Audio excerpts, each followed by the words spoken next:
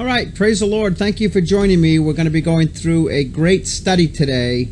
The series that we're on is called Biblical Truth That the Main Street Church Will Not Tell You. And the Main Street Church is 99+% of all the churches on Main Street and on the back roads in a city, county, or country near you. I've been to dozens of them in this country and also overseas, and it's the same rotten filth that's spewed from most every pulpit. Name it and claim it.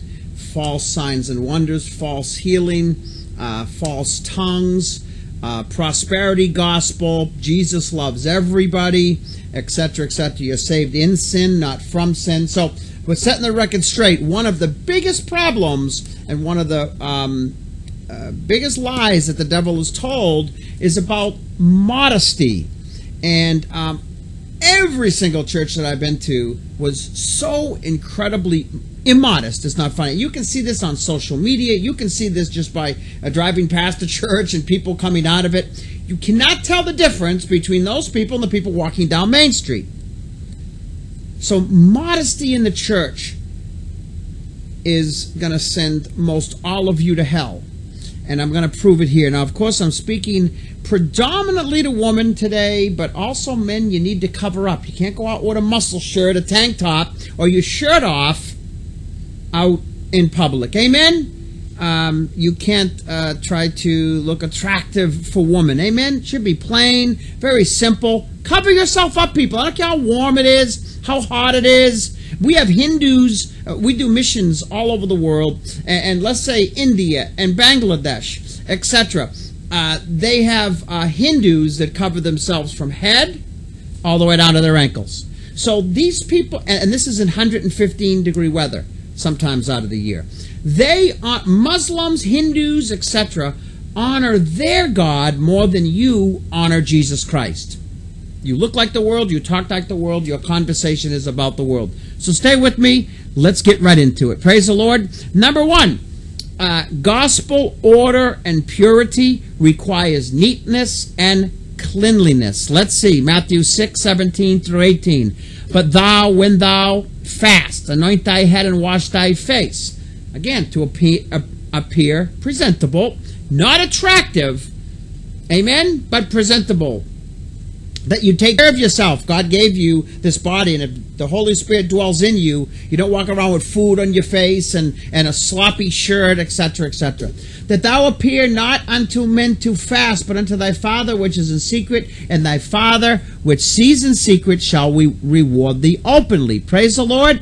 And then 1 Thessalonians 4:7 goes along with this too. For God has not called us to uncleanness, but unto holiness. Praise the Lord. Very simple command. Don't walk around with ripped shirts, ripped pants, and all this other stuff. Amen? Okay. Brothers and sisters must wear modest apparel, which covers and conceals the body. Sisters are commanded to wear a double-layered garment. Everybody's going to be going, ah!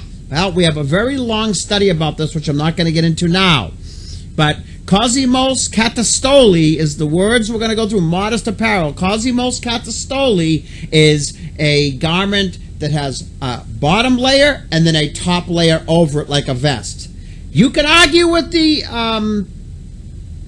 scripture later. You can argue with God in your own time. Let's get through the study. 1 Timothy 2:9. In like manner also, that women adorn themselves in modest apparel. Again, Kosmios katastoli. It's very important. I'm not going to go through that much of what the word, those two words mean, but I will in a second. With shamefacedness, that means bashfulness. Okay, that is towards men, ladies. Modesty towards God and others. Amen. Reverence. And sobriety, that means sanity and self-control, not with broided hair. What is broided hair? It means it's curled or it's permed or it's done up to look fancy. God does not want to have any of that. Or gold, not with pearls. That means jewels of any kind that are ornamental. Am I going to get a gold wedding ring, or do I get a simple $8 or $9, $10 wedding ring like I did on Amazon when I got married and gave the rest to the poor? You got to think about these things. It says not to wear gold or pearls or costly array, which is expensive clothing. But verse 10 of 1 Timothy 2 says, which becometh woman professing godliness with good works. I'm going to read it one more time, and without my notes. In likewise manner also, that women adorn themselves in modest apparel, with shamefacedness, modesty, and sobriety, not with broided hair, or gold, or pearls, or costly array, but which becometh woman professing godliness with good works. Very simple. The Cosmios Catastoli was a long piece of cloth, doubled in the middle, so you don't show the curves, ladies. I see some people, man, they're covered, but they're skin tight. It's amazing. Men lusting. Oh, you look beautiful. These professing Christian men. My God, you're both going to hell. Here's a long piece of clothing, double in the middle, sewed up on both sides, of course, leaving room only for the arms at the top. Piece was cut out for the head, and of course a slit for the head to be passed through. Amen. It hung down to the feet, both before, in front and in back, and was girded with the zona around the body, just under the breasts. Okay. So the word katastoli refers to the part of the Roman and Grecian dress. Can we learn from this? Yes, the katastoli seems to have been a vest, even another covering over that, to make sure it was modest. Oh, that was 2,000 years. Man, you guys don't understand. Jesus Christ is the same yesterday, today, and forever. Can I murder? It says do not murder in here. That was a couple thousand years ago, right? 6,000, up to even longer than that, right? Thousands of years ago it says do not murder. Can I do that? No. What the Bible says we have to do now, we have to be separate. Now, continue with me. Clothing and personal appearance shall maintain distinction between the sexes. This is an easy one. Let's go to Deuteronomy 22:5. The woman shall not wear which pertaineth unto a man, neither a man shall put on a woman's garment, for all that do so are an abomination to the Lord thy God. I see it all the time. Women walking into church wearing what pertains to a man. Okay? Modesty without question should be your exception. You must abound in everything, including modesty. You people think you're just going to, like somebody slides into a base playing, a sport or baseball. You're just going to slide in there. Yeah, I just made it. Oh, no. If you're not growing every single day in more grace and wanting less of the world and more of Jesus, you're going straight to hell. Sin must stop at conversion. You don't sin less. You become sinless. Amen? Modesty without question should be your exception. 2 Corinthians 8:7. Listen, therefore, abound in everything. Do everything for Jesus to excess. You can't be too holy. As long as your heart's true with God. Now, you can be a false Christian, dressed from the head, the top of your neck to the bottom of your feet, and still have a heart that's wicked, and you're wicked. But it says right here, 2 Corinthians 8:7, therefore as you abound in everything, in faith and utterance, which means instruction to others and witnessing, and knowledge, and in all diligence, and in your love to us, see that you abound in this grace also. You have to do over and above. Amen? Listen to this warning. I want you to listen to this closely. 1 Peter 4:18 says, and if the righteous scarcely be saved, if the ones that are living right scarcely get saved at the end when they take their last breath, where shall the ungodly and sinner appear? And that one verse there, among many others, kills the thought that a sinner goes to heaven. If the righteous scarcely get into heaven, where shall the ungodly and sinner appear? Where does the unmodest dressing woman appear? 1 Corinthians 6:9-10. Know ye not that the righteous shall not inherit the kingdom of God? Be not deceived, neither fornicators, nor idolaters, nor adulterers, nor effeminate. That includes heterosexual. A lot of men wear these heterosexual clothes, the skinny jeans and the tight shirts and the slick back hair, all this stuff. Nor abuses all this perfume of the men and women. Man, what are you putting perfume to attract other people? It's amazing. Nor abusers of themselves with mankind. That's homosexuals. Nor thieves, nor covetous, nor drunkards, nor revilers, nor extortioners shall inherit the kingdom of God. Praise the Lord.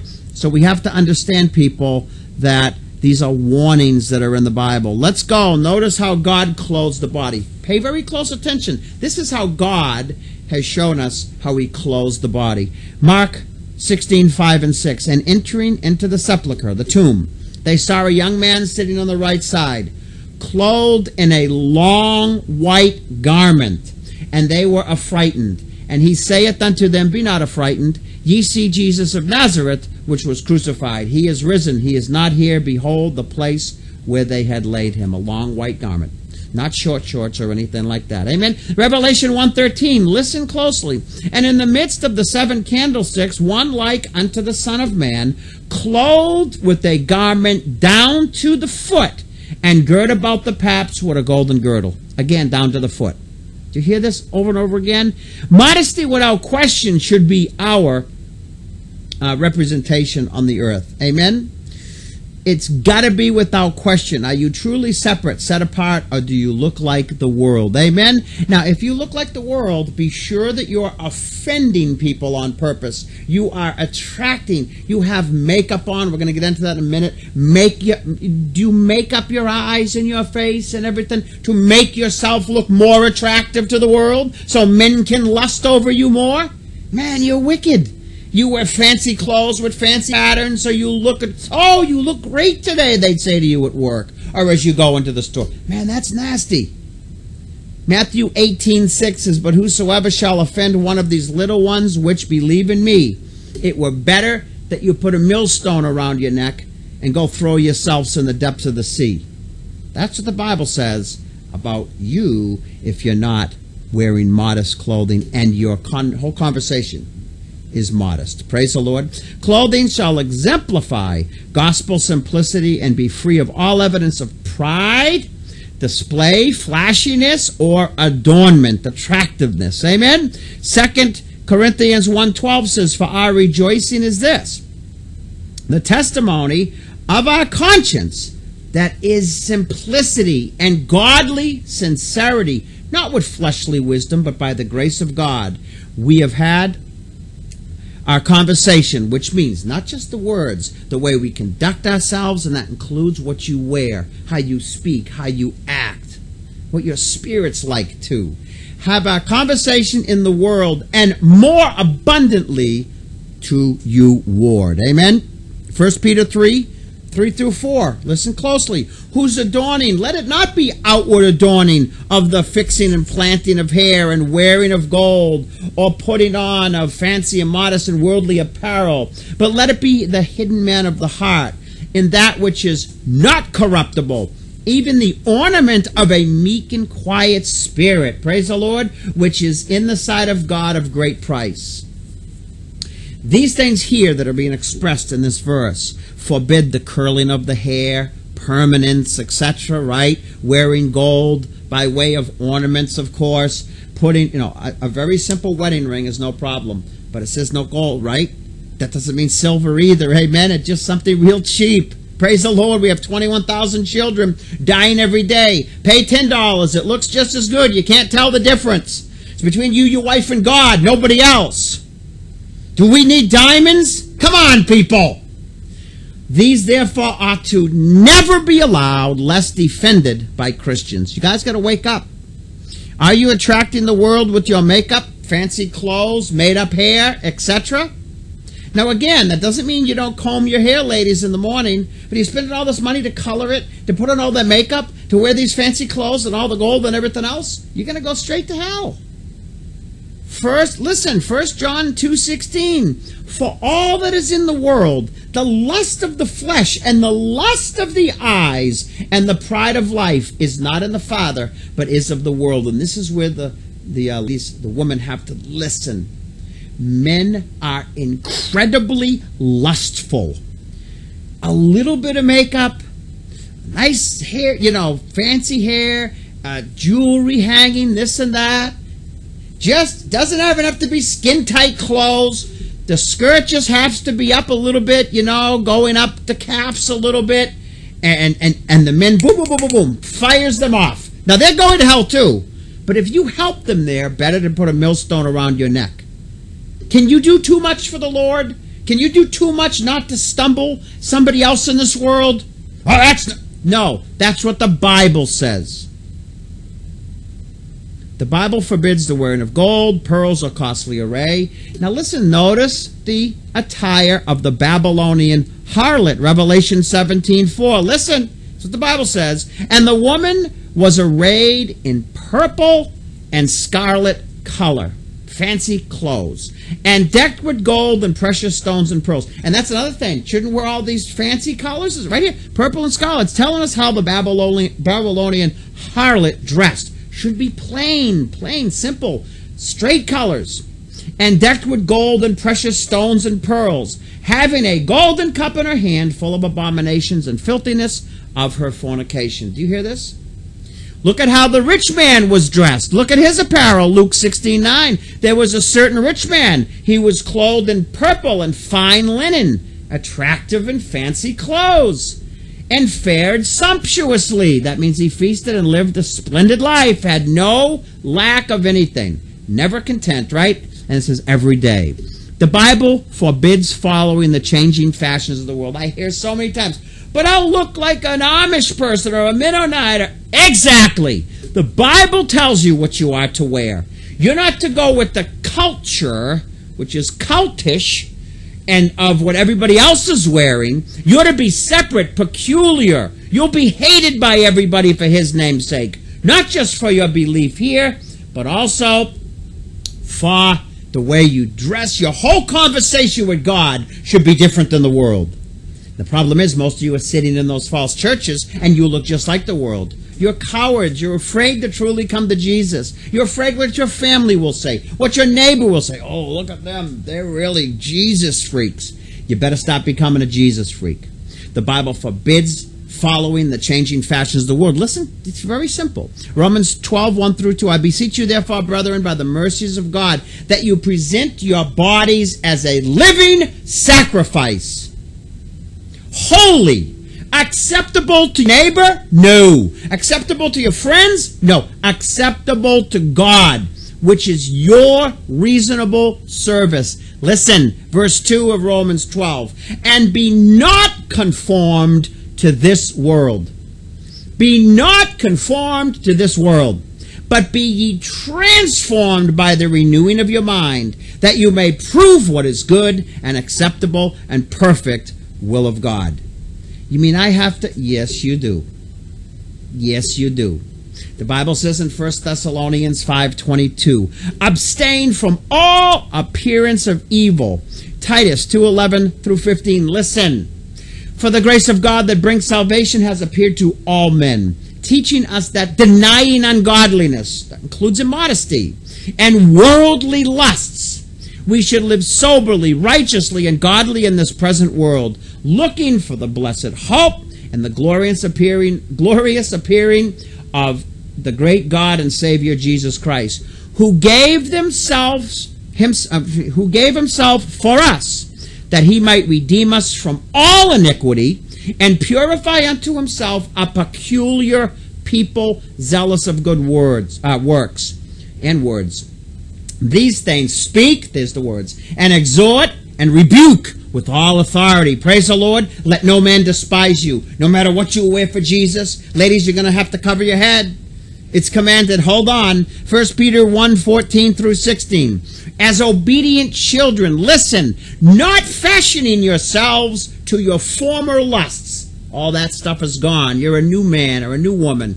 But as he which has called you is holy, so you need to be holy in all manner of conversation. That means how you talk, walk, dress, hold yourself in society. All manner of conversation, because it is written, be ye holy, for I am holy. Brothers are to be free from the sin and the shame of long hair. Sisters are to have long hair that is covered with a distinctive head covering as commanded by the Lord Jesus Christ. You need to go to the Bible. We have a great study on this, and read it. Amen. I'll post it down below. 1 Corinthians 11:6, and then verse 14 and 15. For if a woman be not covered, and that word means veil, that means unveiled. It should say, for if a woman be not veiled, let her also be shaven. And if it be a shame for a woman to be shorn or shaven, let her be veiled, covered. Got to go back in the Greek. You're going to hate this.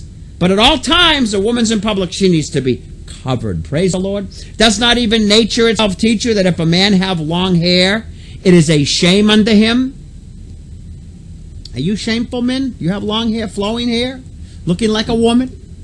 But if a woman have long hair, it is to a glory for her hair is given for her covering. Now, covered, which I talked about in verse 6, means katalupto, from the Greek, to cover wholly, that is to veil. It's not just the hair, ladies, that's a covering. You can go kicking and screaming. God commands you to live holy. Is there a good reason, and I'm going to finish here, why makeup should be used in light of all the scriptures that we went through? How is it necessary or edifying unless you have carnal values that twist your definition of necessary and edifying? Listen, Titus 2:5 says to be discreet, chaste, keepers at home, good, obedient to their husbands, that the word of God not be blasphemed.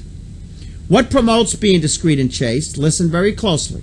Does not makeup do the very opposite? Of course it does. You're not discreet and chaste. You're not obeying Jesus Christ. He's not your friend. John 15:14 says, you are my friends if you obey my commandments. John 14:15, if you love me, obey my commandments. You don't love Jesus if you're caking on makeup. No, to make yourself more attractive to the world.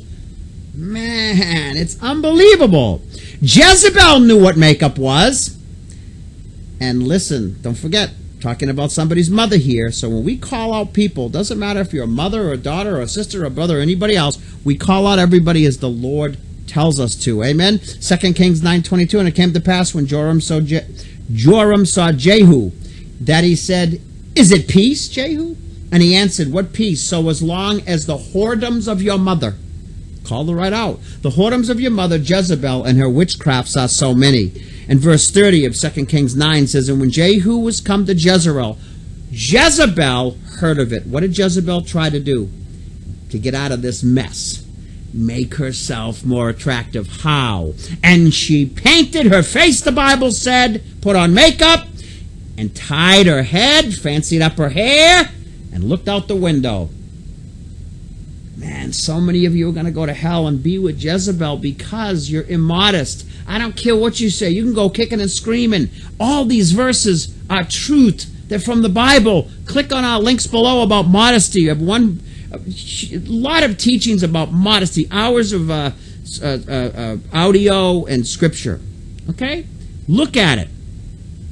Last Bible verse I'm going to give you. I can continue to go on and on, but I'm not going to go through it. I want to keep this one short because this is a short video series. No one in the Bible ever looked like the whore Jezebel with makeup. No one. No holy person. 1 John 5:3, for this is the love of God, that we keep his commandments, and his commandments are not grievous. Don't go kicking and screaming. The Bible says, for rebellion is of the sin of witchcraft. To all those that are living holy, that are not wearing all this gold and silver and all this other jewelry and pearls and everything else, that really have crucified their flesh, have died to Christ, and have come up as a new man or a new woman, God bless you. I pray for you. Keep pressing on. You'll be hated more and more each day. And as you can see, just by looking online at the news for 1 minute a day, you can see how wicked and wicked and wicked this world is getting. Don't worry. Even if they have a butter knife to your head, proclaim Jesus. Amen. And for all those that are sitting in these false churches, I care about you. I truly do. That's why I spend this time studying and exhorting you. Please come out of this heresy. And I know a lot of you out there, if you've gotten to the end of this, are kicking and screaming, he's crazy, it doesn't say this, it doesn't say covering, it doesn't say makeup, it doesn't. Go to God. You're not arguing with me, you're arguing with Scripture. Man, you don't understand how holy you have to be to get into heaven. God is not a magic man. He's the God of all creation, and his love is conditional. All right, until next time, remember, Jesus is Lord, and you must obey him.